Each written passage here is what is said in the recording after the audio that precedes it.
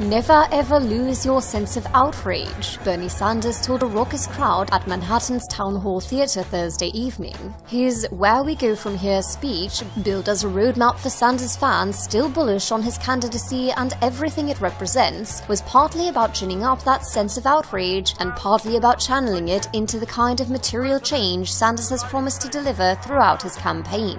Many audience members Thursday clearly continued to struggle with the fact that Sanders almost certainly won't be delivering that change as president. Where they go from here, to Hillary Clinton, Donald Trump, or a third-party candidate remains to be seen. Where Sanders himself goes is clearer. He'll spend the coming weeks traveling around the country, a bit like a revivalist minister, campaigning to see the ideals he's built his candidacy on enshrined in the Democratic Party platform, and on behalf of down-ballot progressives whom he hopes will push for those things as well.